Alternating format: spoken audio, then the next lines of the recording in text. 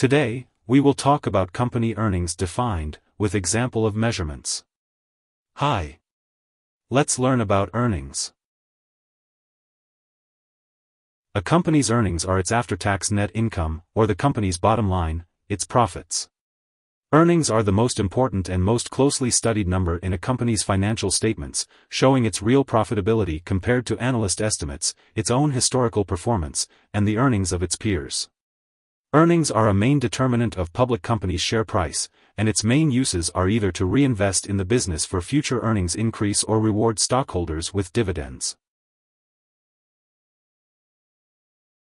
Earnings are the profit that a company produces in a specific period, such as a quarter or a year. Analysts closely watch for earnings of companies since their deviation from analyst estimates can have significant impact on stock price. Companies that beat earnings estimates are looked on favorably by investors, while those who consistently miss may be considered unattractive and risky. There are exceptions depending on the company's circumstances, such as a company with strong potential being able to survive a few disappointing quarters. There are various measures and uses of earnings. Some measures involving taxes and interest, or depreciation and amortization, provide varying degrees of measuring profitability.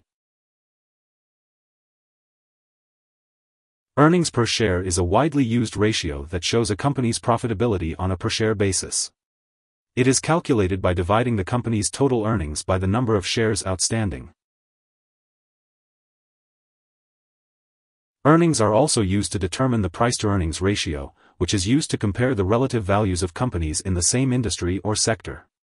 A high P/E ratio may indicate overvaluation, while a low ratio may indicate undervaluation. The earnings yield is the earnings per share for the most recent 12-month period divided by the current market price per share, and is another way of measuring earnings. It is simply the inverse of the P/E ratio. Managers may be tempted to manipulate earnings figures, which is illegal and unethical. Some companies may attempt to sway investors by prominently displaying their earnings on their financial statements to hide deficiencies like dubious accounting practices. When earnings manipulations are revealed, shareholders often face declining stock prices.